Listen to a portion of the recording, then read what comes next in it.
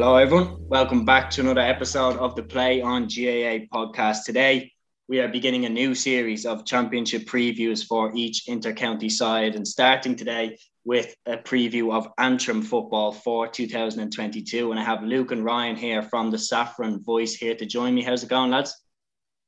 Not too bad, how are you? All good, yeah. Very good. Looking forward to the new season, lads? Yep, myself personally looking forward to the season now after being promoted from Division 4. Certainly it's getting hopes up now for this season coming in, and just sitting ready and go like. Yeah, I just can't wait till the first team sheet comes in for the Ulster Gaelic Cup next Wednesday night. So we're buzzing up here, so we are. Yeah, definitely. And talk to me then about, obviously the first season with McGinley. You're getting him in, obviously bit of an unknown quantity as a manager, but as a player, 3-time All-Ireland winner and an All-Star winner with Tyrone. How were you feeling when he kind of got the job initially? Were you expecting big things, or has he kind of over-delivered so far?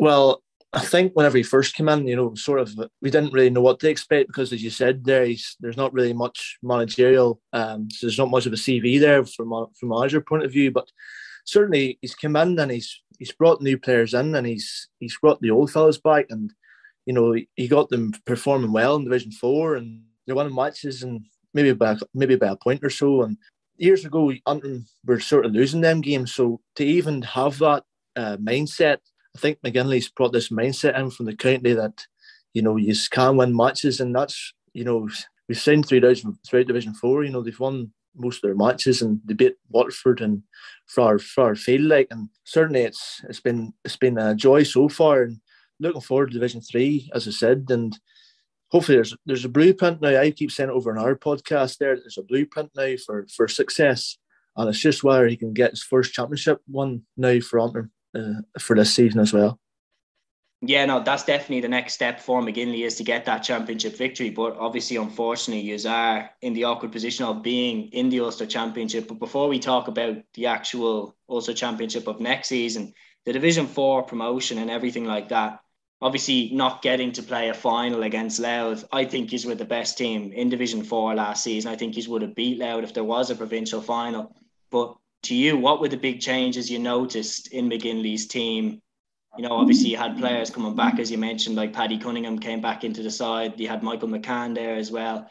But what were the big kind of changes you noticed in the panel from 2021 compared to previous seasons?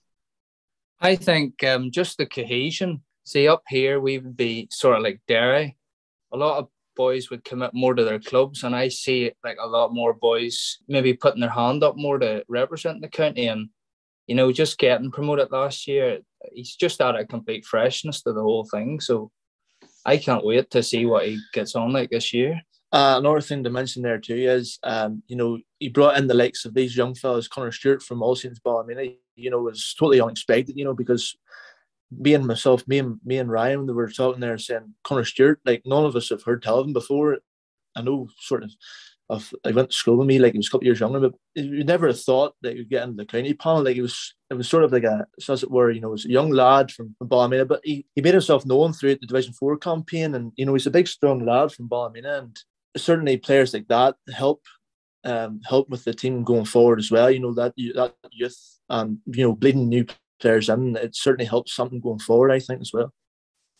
Yeah, without doubt, and I think the fruits of the labour were kind of shown in the Armagh game. I mean, I know that they did eventually go down, but they went down fighting against Armagh, a Division 1 side, and a team that do have All-Ireland aspirations and quality players like the O'Neill brothers and all up front.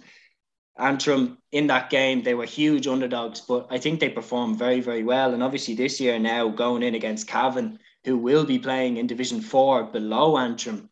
Even though Cavan won the Ulster Championship a couple of seasons ago, Cavan definitely have it in them to drop the ball in a certain game. And I think Antrim, he should be eyeing up that game as a potential scalp.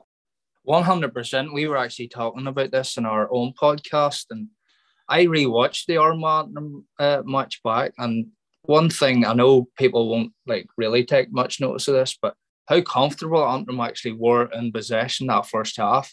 We've never really seen Antrim we'd be more seeing them working on like a hot potato sort of thing. But McGinley, I think, just breeds the confidence in them that everybody's a good footballer in this say, like, just keep, I know it's not good to look at, like, but just holding on to possession for like 2 or 3 minutes, you know, the way Dublin would do, side to side, sort of starve the opposition of the ball. And I definitely think we'll be going into this Cavan game, especially if we have a good league campaign, that if we don't go down anyway, like, that we can definitely, I wouldn't even say it as a scalp, because I said that to look like, I don't think beating Cavan would be a scalp. So, yeah. I think it's going to be interesting too, is because, you know, you said, you know, Cavan going out in Division 4, and certainly they wouldn't see themselves as a Division 4 team. You know, they'd be wanting to come straight back up again, Division 3. And as you mentioned before, they won the Ulster Championship 2 years ago, and they'll be beware the booing the animal, as they say. You know, but I think if, as Ryan said there, if Antrim do get a good Division 3 campaign under their belts, then they will be looking forward to this Cavan match without a doubt. Considering if it's at home as well, certainly then they'll be raring to go for that match. And Enda McGinley will bring that mindset into their players that, you know, this is a game we can win. Certainly in the back of that Armagh match last year, you know, as Ryan said, it was a brilliant first half performance. It's just building upon that now, where to see a match out and actually get over that finishing line now. Yeah, I agree. And I do think that Antrim will stay in Division 3 this year. I think they just have too much momentum behind them. And I look at teams like Longford and Louth. Obviously, I know Louth came up as well, but I don't think they have as much behind them as Antrim do. I think Antrim have, as you mentioned, a really good crop of young lads there that seem to have found their confidence overnight with McGinley.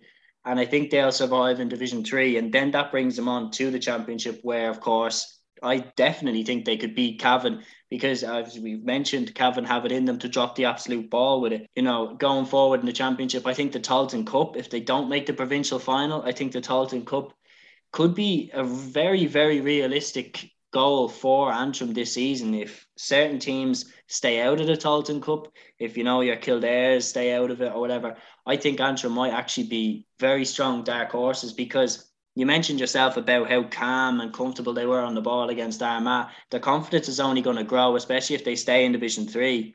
And yeah, they could be an outside bet to win the Tailteann Cup this year. Yeah, personally for me, I've said this, I think Enda McGinley is probably the best manager we've had since Liam Baker-Bradley about 10 years ago. And I just can't wait. And talking about the Tailteann Cup, it is Division 3 and Division 4 sides, and the two teams who go up, I think one of them would be Westmeath, and like, I would expect Antrim to beat anybody in Division 4 this year. I know Cavan and Tip will be in it, but like you said, I think there will be a dark horse. And like, it just, like, I seen there the day that you play every week, like, and just like you said about that momentum, just playing every week, and it would get a following. And like, the Tailteann Cup final will be at Croke Park, and it'll be a great day out for the county. So I really hope we can do well in the Tailteann Cup if we don't get to the provincial final. Yeah, without doubt. And as Antrim fans, which one would you actually prefer? Because obviously there is the much celebrated side of 2009, obviously with the likes of Cunningham and Michael McCann, and James Lockery was in that team as well before he went to Cork. But would you rather get to a provincial final, or would you rather play in the Tailteann Cup and have an outside bet at winning it? I think obviously you'd rather be in an Ulster final.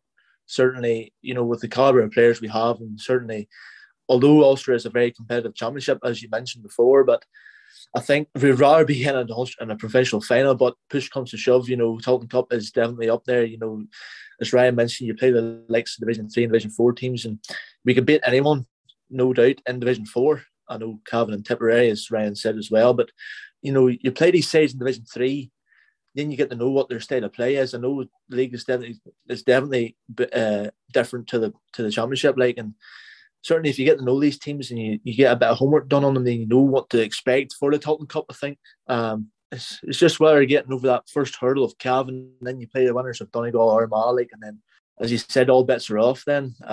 If you do beat Cavan, then they're going in as underdogs for the provincial championship. But again, push comes to shove, you know, Tailteann Cup is probably a good goal for Antrim for this meantime. Yeah, no doubt. And just obviously before we come up to the McKenna Cup, obviously Antrim season is just about to officially kick off. As fans, which players would you be kind of telling people listening to this now to keep an eye on as we enter the new season? Well, for me, I've seen Big Pat Shivers is on the squad now, and I think if Kevin Small can get an injury-free season, I think he played very well for his club there, Craigan, and I think he was the best player against Clonairon too. So, and with a few new boys in the panel there, you've Jimmy McCann from Craigan as well, and Big Rory McCann's back in the panel from Mahagallon. So, who do you think Luke will be? Yeah, certainly as Ryan mentioned, you've got the likes of them boys from Craigan, Kevin Small. He was the player of the year for Antrim throughout the championship, and certainly Connor Stewart as well. We've seen him last year as well, but certainly with a year under his belt for Antrim, certainly bring him on leaps and bounds for this year as well. I don't know myself who's in the panel for the McKenna Cup, but I can't wait to see who's on the panel. Certainly for me, I think Walsh, if he can get in that panel, then absolutely, he's been absolutely unreal. We've been talking about him on this podcast for ages now, and he's just been unbelievable. He scored 1-7 in the championship semi-finals from play. Or was it 7 points actually, if I'm not mistaken? 1-7. He scored an absolute unbelievable performance from Ewan Walsh, and certainly he's come a long way. So I think if you have Jamie McCann and Rory McCann from Craigan and Ahagallon, then certainly we'll be looking forward to see them players in the jersey as well. Yeah, without doubt. Some of my personal favourites over the last years of watching Antrim, I've always liked Patrick McBride from St. John's. I've always liked Mark Sweeney as well. He, has a big impact in the Dublin Championship. He's played midfield for Judes, and he played centre half back in the Championship as they made the final of the Dublin Championship once again. They're two names. And obviously a game changer now. I'm not 100% sure of his situation, but I know that he did leave the panel a few years ago. Matthew Fitzpatrick. He's a fantastic footballer. I haven't really heard much about him since. Do you know what his situation is? Yeah, I think he's actually playing for a few Irish soccer teams up here, like Coleraine and Glenavon. He just can't commit to the county. But yeah, I remember that day we played Louth in the qualifiers, and he just absolutely destroyed them. Like, he's just complete Rolls Royce of a forward. Like, and I would like to see him back in the county squad. Like, but we'll see. Like. Yeah, well, if anyone can convince him to come back, it seems to be McGinley, because he definitely has a good wave of momentum there in Antrim. And I'm definitely looking forward to seeing how they get on in this season, lads. Thanks for coming on today. It's been a pleasure. Thanks very much. Thanks very much. No worries. All right, guys, that is the end of this episode of the Play on GAA podcast. Keep an eye out for all our other previews of the other county seasons in 2022. And until the next episode, guys, take care.